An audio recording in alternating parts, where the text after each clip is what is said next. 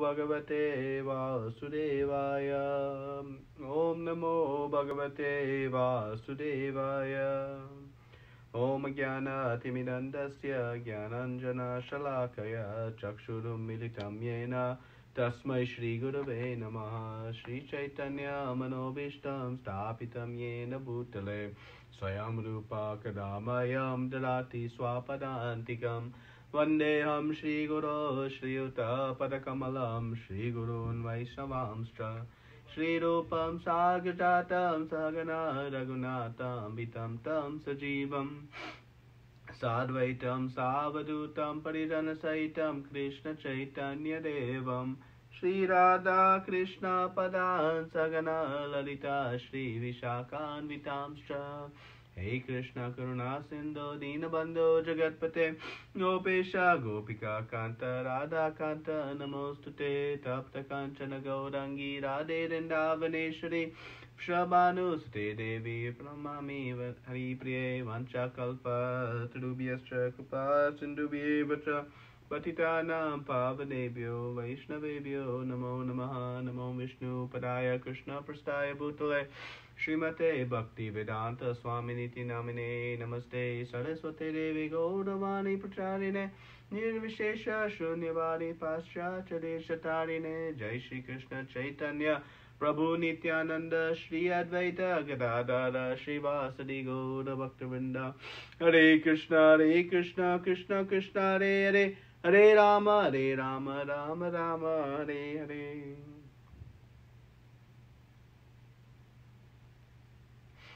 Hare Krishna. So, welcome to this Nectar devotion study.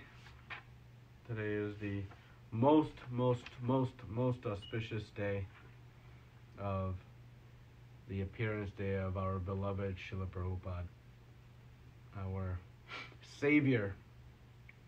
And we can imagine where we would be without the mercy and extraordinary compassion of Srila Prabhupada.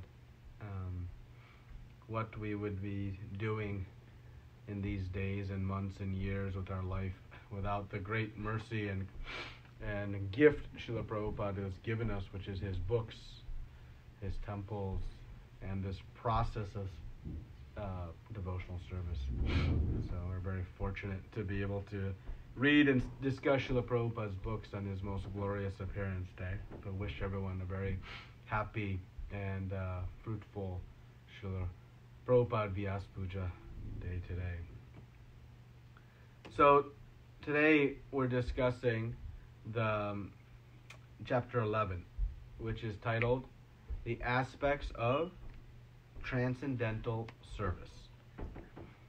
So this chapter discusses the last three of the 9 processes of devotional service that Prahlad Maharaj has explained in Srimad Bhagavatam. And these 3 processes of servitorship, this dasyam, friendship, sakyam, and atma nivedanam, this surrender, they're very advanced platforms of devotional service. Okay? So we'll discuss each one in some detail, and then we'll carry on.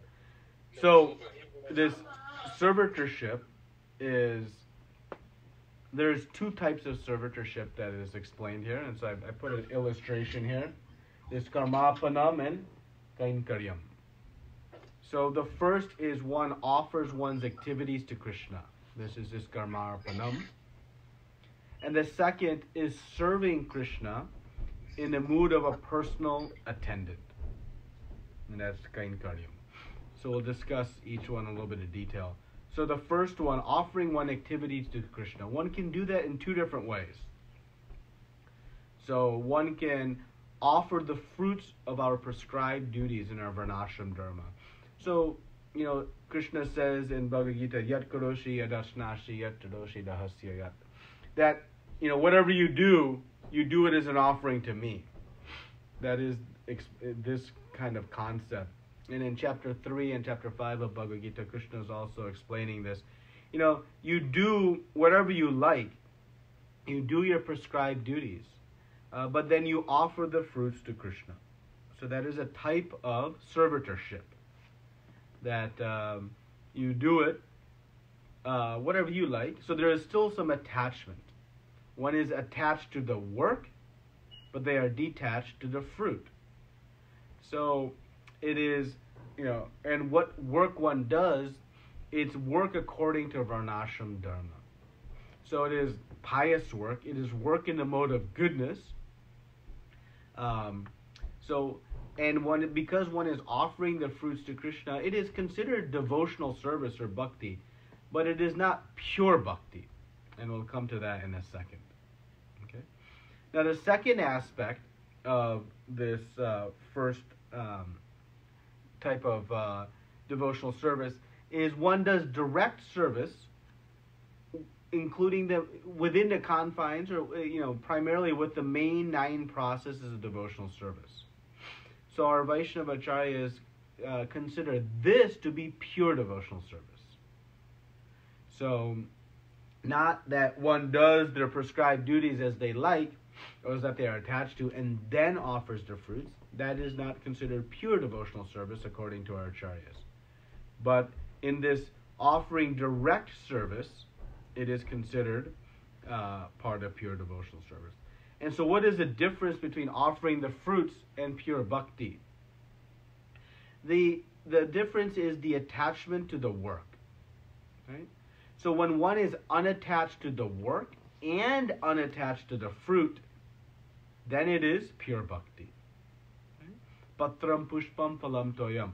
One does what Krishna wants, only what Krishna wants, and he offers it all to Krishna.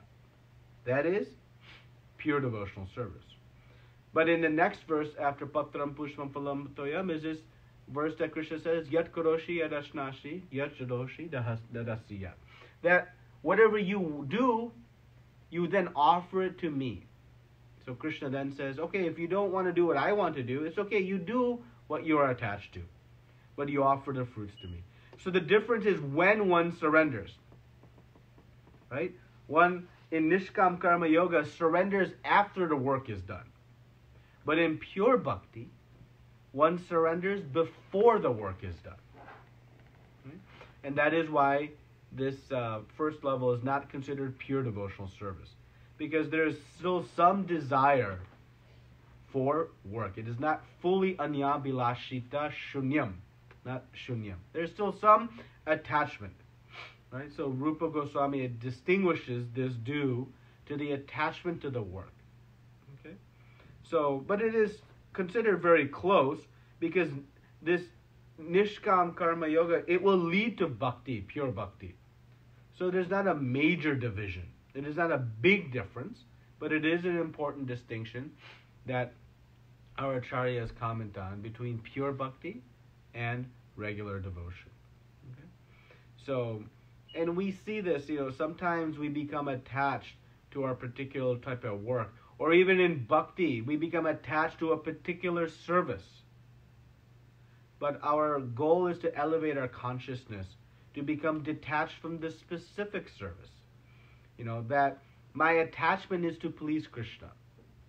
And whatever service I can do to please Krishna, that is my happiness. Not that I want to do this service or I want to do that service. Okay? So initially in devotional life, yes, it's okay to have such attachments because it helps inspire us to take to the process of devotional service. But as we mature, we can elevate to a much higher consciousness. And the highest consciousness of this service, Chaitanya Mahaprabhu explains in Krishnadas Kaviraj Goswami discusses in the last chapter of Chaitanya Charitamrita. Very beautiful chapter. If you have time, you can read it. It is most exquisite. And there, Chaitanya Mahaprabhu, a description of Shikshashtakam prayers or explanations of Shikshashtakam prayers are given. And in that, Chaitanya Mahaprabhu is explaining how Radharani is completely detached to the service. Her attachment is to Krishna's pleasure. She says that if Krishna becomes happy by me being very far away from him, then being far away from him will give me happiness, because it pleases Krishna. If someone else is pleasing Krishna more than me, then I will become that person's maidservant. Now that's a very hard you can imagine in our devotional circles, someone is doing some service, we become envious of that person. I want to do that service. But actually, as we elevate our consciousness, we can come to this point of not having any desire. Right? So this this attachment to the work, while we're speaking about it in the context here specifically about attachment to prescribed duties, it can even bleed into our devotional life. So our goal can be to understand that I'll do any service that's given to me, as long as it's an opportunity to please Krishna. And that is actually most pleasing to the Lord, when He sees that my devotee is willing to do any service for my pleasure. He has no attachment to his own. So we can try to come to that consciousness and that position as quickly as possible. So then, second aspect of servitorship is this constant engagement in some kind of service to the Lord as a personal service. So this is the second type of servitorship, this kainkaryam. That we offer direct service to the Lord in the mood of a personal servant. Direct service is offered in both karmarpanam and kainkaryam. But in this mood, the specific mood of personal servant is present. So you may do, Shravanam, Kirtanam, Vishnu Smaranam, but not in the mood of a personal servant. So this is the distinction between the two. That is the key. Okay. So just Prabhupada gives some discussion on the Varnashram Dharma. So just a few comments on Varnashram system. That the purpose of Varnashram Dharma is to organize our society in a way to allow one to become nicely situated within this material world according to our qualities, so that one can then go to the higher process of bhakti. So to create peace and harmony in society, everybody working together very nicely according to our nature, so that we can then elevate to the higher purpose. So one may ask, if all we need to do is chant the holy names of the Lord, chant the names of Krishna, then why do we need Varnashram Dharma? And Srila Prabhupada made the comment that he felt that his mission was 50% complete. And why he said 50% complete? Because he did not yet fully establish Varnashram Dharma. And so he left to his disciples to carry on this process. So what is the importance of Varnashram Dharma? If all we are to do is chant to achieve Prema Bhakti, why Prabhupada was so anxious? Because Prabhupada explained that not everyone may be yet ready to take to bhakti. So if they are not, if we create a nice harmonious society, then the opportunity and potential to come to bhakti will increase. So for those not yet ready to take to the process, this system is very important. Prabhupada was once asked, Prabhupada, if everything you're saying is so great, then why are your programs not, filled with millions of people? Why that, if this is such an amazing thing? So Prabhupada said, if you're selling just grains of sand, then many will come. But if you're selling diamonds, only those who have great qualification to buy diamonds can come. So like that, Prabhupada, to create the qualifications to take the bhakti, that taste and attachment, was emphasizing this Varnashram Dharma. So just a side comment on that. So now we'll talk about friendship. This Sakyam, Krishna is so eagerly to enjoy with all of his friends. So there are two types of devotional service and friendship. That one is service in the mood of Krishna as a superior well-wisher. So the key here is the word superior. And the second is service in the mood of a peer, like Arjuna was sharing the bed with Krishna, as he explains in the 11th chapter of Bhagavad Gita, lamenting, having a very informal relationship, calling him by different nicknames like this.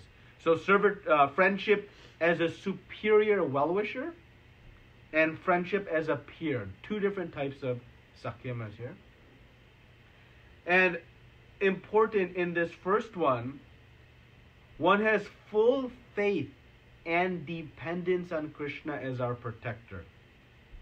Prabhupada uses the word confidential, and then he explains that it means not confidential in terms of intimate. It means confidential in the meaning of confident in Krishna as one's protector. And the example is given of Draupadi. That through this friendship with Krishna, despite becoming so much atrocities, they endured extreme difficulties. But they were very close friends with Krishna. But they were never discouraged. Why? Because she knew that because Krishna was their friend, then his protection would come. Ultimately, they would be saved. How extraordinary were the difficulties they encountered? Prabhupada explains that even Bhishma Dev, the great warrior, would cry thinking about them. So such extraordinary difficulties they faced. But they were comforted because they had this relationship with Krishna, a friendship. But it was in the relationship of very strong faith in the protection of Krishna. So they have faith that the superior position of Krishna will be their well-wisher. Right? So that's one type of friendship. And this faith that we're speaking of, it's very advanced. It's more advanced than what we know in the 9 steps from faith to prema. We say Shraddha. That is the first step. We have to have some faith, right? That is there. But that faith matures into this Vishvasa. This very strong faith, like that of Draupadi, that Krishna will protect. So when we go through our own difficulties, we can think of this very strong faith that Krishna is our well-wisher and protector. And the second type of servant that's described here is Krishna as a peer. One acts as a well-wisher of the Lord. So this is a very mature stage of devotional service. So Prabhupada gives kind of a twist here, that one who preaches this mission, this message, Krishna said at the end of Bhagavad Gita, is very dear to him. So to please Krishna, one preaches. That means one is becoming the well-wisher of Krishna. We always speak of Krishna being our well-wisher. But in this relationship, one is a well-wisher of Krishna. How? Because Krishna is so eagerly awaiting to meet his devotees. He is aching in separation. And so the devotee, inspired to ease Krishna's pains of separation, begins to spread this mission. And Srila Prabhupada was one great Senapati Bhakta in carrying forward this mission to reconnect as many souls to Krishna as possible. So this is a type of relationship that exists. And it exists on this spontaneous Raganuga platform. Prabhupada talks about lying down in the temple.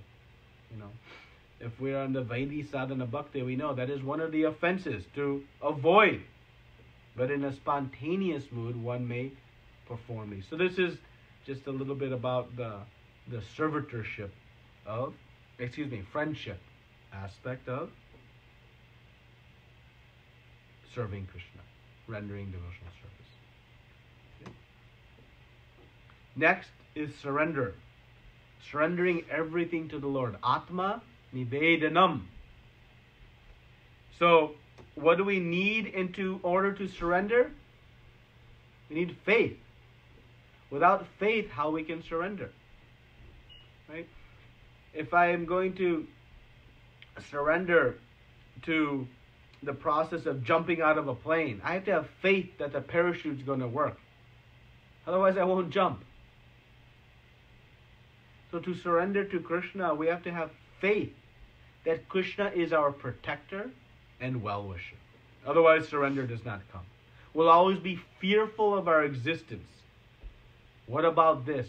What's going to happen to that? So this faith is very, very important. And it takes a very strong, mature faith to surrender to Krishna. Right? So it is the first step on the way to prema, but it's also the maturing of that faith that allows us to surrender the ultimate instruction Krishna has given us. Right? So this is the important part. So there are 3 types of surrender, 3 levels. Surrendering of the body, the mind, and the soul. Krishna promises to those who surrender what? His personal protection. He says, I take charge of them and protect them, preserving what they need, preserving what they have, carrying what they lack. So he gives us so many statements in Bhagavad Gita to develop our faith that he is our well-wisher. Sama sarveshu bhuteshu, he says. That I am the well-wisher of all living entities. So repeatedly throughout Bhagavad Gita, he gives us statements. Throughout Srimad Bhagavatam. Right? So, this, actually we can ask, what else we could ask for? He's given us everything. So to surrender our existence, is it very difficult? To surrender our body, our mind, our soul. Krishna is assuring us repeatedly his protection for us. Right? So when one is no longer concerned with their maintenance, having full faith in Krishna, then surrender happens. So if we are wondering, my surrender, I'm not surrendering to Krishna, we can focus on how to develop this faith in the protection of Krishna. And reading Krishna's pastimes gives us faith. How he's always protecting the residents of Vrindavan. How he's always protecting the Pandavas. Queen Kunti. He's always protecting everyone. So he makes the statements, they are conclusive, but then we see it in evidence. How he protected Srila Prabhupada. It's unimaginable what Srila Prabhupada did. At his age, the difficulties he faced. But he was fully protected by Krishna. So by studying these and celebrating these, it'll increase our faith, and that faith is what leads to this Atma Nivedanam, surrender. Because when I don't worry about how I'll survive, who will take care of this body? What happens to my health insurance? What happened? The brahmacharis and those living in the temple, they might wonder, what happens if the temple closes? Where do I go? What's my retirement fund? Who will pay for me my medical expenses? They have faith that Krishna will take care of it somehow or other. So Srila Bhaktivinoda Thakur, Prabhupada gives this reference in the book, in his explanation of surrendering everything. I just wanted to read it. Srila Bhaktivinoda Thakur has sung a nice song in this connection. While offering himself as a fully surrendered soul, he said, quote, "My mind, my household affairs, my body, whatever is in my possession, my dear Lord, I offer to you for your service. Now you can do with them as you like. You are the supreme possessor of everything. So if you like, you can kill me, or if you like, you can give me protection. All authority belongs to you. I have nothing to claim as my own." How many of us have prayed to Krishna like this? That if you like, you can kill me, or if you like, you can give me protection. No, we ask, give me protection, give me protection. But you can see this is the consciousness of surrender. And how that develops, it develops from faith. When one has strong faith in Krishna, then one says, Krishna, you do with me what you want. if you make me broken-hearted by not being present before me, or you handle me roughly by your embrace, I am your unconditional servant. This is the final verse of Shikshashtakam. Right? So, we can see, this mood of surrender. The devotees in, the early days were so surrendered to Srila Prabhupada. They had so much faith in Srila Prabhupada's protection. Prabhupada would ask them, you go here to open a temple. And they would go. One amazing story of faith, devotees were riding in the train with Srila Prabhupada. And they reached a station in Delhi. And they were going, I don't remember where they were going. They were going somewhere further on. And they had stopped. And they were on a long journey. And they had met one who said that they can help, facilitate some programs in Delhi. And Prabhupada just, in a moment, while this train was stopped, told them, you three, go with him and carry on and follow. They got off the train and just went. No idea where they were going to even sleep that night, what they were going to do.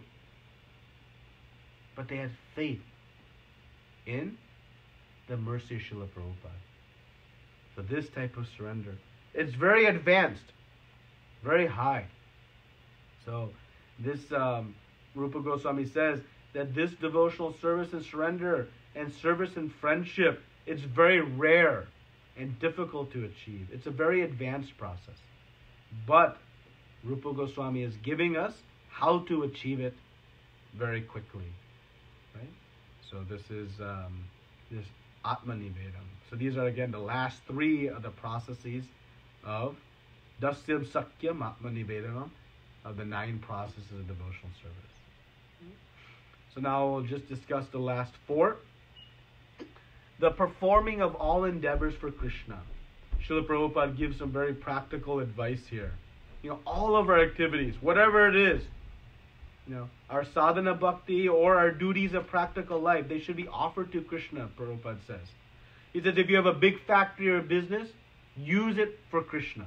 It's okay to have, but offer everything to Krishna. So Prabhupada is speaking very practically here. All endeavors, whether it's even our work life, our family life, our different society relationships, our relationships with family, use it all in the service of Krishna. It is very practical. And that is Prabhupada's very important instruction here in discussing that. Offer a favorite article. The point here is that we should offer the best that we have. Krishna says, Patram Pushpam Phalam Toyam. But we offer Krishna just some fruit and milk, and then we enjoy an opulent feast. Is that the means? No. The point is that we offer the best that we have. If we have a little, no problem. Krishna will be still very pleased. But if we have a lot, we should offer it to Krishna. Whatever the best that we have, we should give to Krishna. And this, we can take this one step further by offering the best we have to the devotees, to the different devotees of Krishna. By serving Krishna's devotees, he becomes even more pleased in serving him directly. So whatever we have, we have on our, we're taking a plate of prasad and we have some boiled vegetables and one nice samosa. And we run into a devotee. We can give, of course, if we haven't eaten from it, give the samosa. But often we'll give the boiled sabji because we want that samosa. So like that, in our interactions with Vaishnavas, we can try to give the best that we have. And that will ultimately help us come to the point of giving everything to Krishna. Because remember, Krishna does not look at what we give, he looks at what we are keeping for ourselves. If we have lots to give, we give lots. If we have little to give, we give little. Krishna's pleasure is not on how much we give. It is on what percentage of what we have that we give. Right? So a billionaire giving $10,000 to Krishna is not more pleasing than someone with just $100 is giving $1. So very important. Okay? Being a surrendered soul. sounds similar to Atma Nivedanam, but it is different. Here, there's a feeling of subservience and dependence on Krishna. So, in Atma Nivedanam, we surrender everything, but it is not necessarily in the mood of subservience. And the example is given of Bali Maharaj. Bali Maharaj gave everything to Krishna, but it was not in the feeling of this dependence on Krishna. Okay? And then just the final one is Tulsi Devi. We see this picture of chanting in front of Tulsi Devi, Haridas Thakur. So worshipping Tulsi every day is so important. And we, in the chapter, Rupa is giving many different principles from Shastra about the importance of worshipping Tulsi Maharani. And that is why Srila Prabhupada established this Tulsi Puja every day in the temple. Every day. And in the Skanda Purana, there's a statement praising Tulsi as, "Let me offer my respectful obeisances unto the Tulsi tree, which can immediately vanquish volumes of sinful activities. Simply by seeing or touching this tree, one can be relieved from all distresses and diseases. Simply by offering obeisances to and pouring water on the Tulsi tree, one can become free from the fear of being sent to the court of Yamaraj. If someone sows a Tulsi tree somewhere, certainly he becomes devoted to the Lord Krishna. And when the Tulsi leaves are offered in devotion at the lotus feet of Krishna, there is full development of love of God." There's another verse. Tulsi is auspicious in all respects. Simply by seeing, simply by touching, simply by remembering, simply by praying to, simply by bowing before, simply by hearing about, or simply by sowing this tree, there is always auspiciousness. Anyone who comes in touch with the Tulsi tree in the above mentioned ways lives eternally in the Vaikuntha world. So we can see very great. So we pray to Tulsi Maharani. My desire is that you'll grant me a residence. The pleasure grows to Sri Vrindavan Dham. Thus within my vision I'll always behold the beautiful pastimes of Shri Radha and Krishna. I beg you to make me a follower of the cowherd damsels of Raja. Please give me the privilege of devotional service. This very fallen and lonely servant of praise may always swim in the love of Shri Radha and Govinda. This is the Tulsi Arti that we sing every morning. It's so sweet mood. So we're grateful that Srila Prabhupada established in our process this worship of Tulsi Maharani. Very important in our process of devotional service. So this is chapter 11, the 7 additional angas as we are making our way through all 64 angas of devotional service. So next week we'll discuss chapter 12. Any questions or discussion on today's topics or any other topics?